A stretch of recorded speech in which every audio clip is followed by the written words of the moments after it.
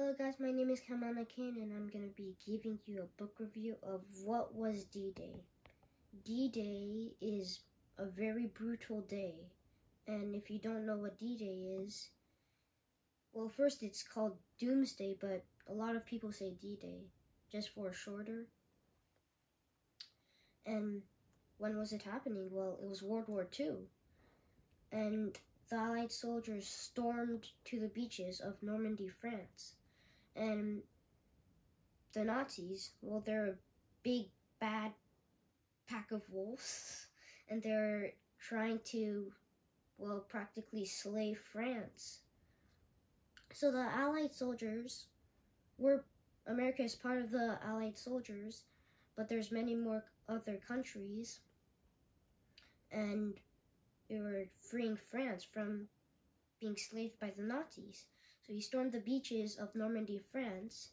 These aren't the real names, but they're the code names militaries or militants, or however you say them, use codes for the beaches. So if the Germans were spying on them, like with signals, hacking into their system and having signals, they would know where they would be storming and protected a lot more.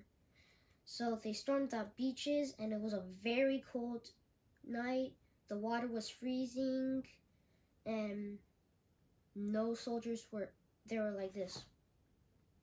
They were getting ready to fight for their lives and fight for France.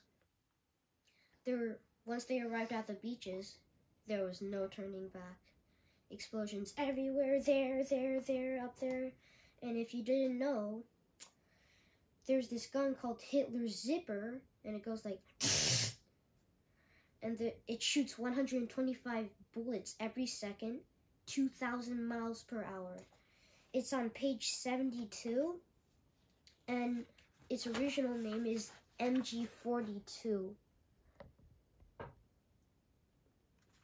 Let me read the whole paragraph for you. Nazi soldiers blasted the landing boats with MG42s. They were the fastest machine guns in the world at that time. Double the speeds of American Browning, the guns fired at 2,000 miles per hour, 125 bullets every second. The rapid sound of its gunfire earned its name Hitler's Zipper. I can't believe how loud it would have been at World War II. Like, the Germans would all have Hitler's Zipper MG42s and start shooting them. And if you didn't know, there's these things, like, they trap tanks. They're like 3D X's. If you know what I'm talking about, you probably do. And they stop the wheels of the tanks, and Germans put them all over the beaches of Normandy, France. So the tanks couldn't go even farther, and, well, destroy them, absolutely demolish the Nazis. So they put a lot of them, and that's how a lot of them died. And if you don't know a lot about D-Day, I'm just going to give you 3 facts. There's always some facts on the back, and I'm going to read all of them. Over 160,000 Allied soldiers came by air and sea to storm the beaches of France. Allied forces dropped paratrooper dummies from airplanes to fool the Nazis.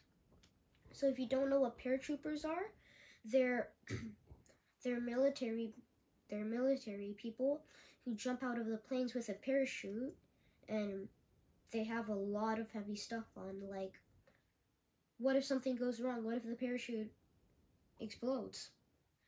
Like, if you have, all that stuff. Medical kits, knives, and guns. So the reason why I like this book and recommend it is it had a lot of stuff I never knew before. And I bet you'll learn a lot more of D-Day once you read this book, and a lot more of other people if you read these books. You'll know a lot more about Hurricane Katrina, Mother Teresa, and the Tuskegee Airmen. So, as you know, because all the details I explained, it's very brutal. Real quick, what are the name of the 5 beaches? They stormed the 5 areas? So, they're called Utah, Omaha, Gold, Juno, and Sword.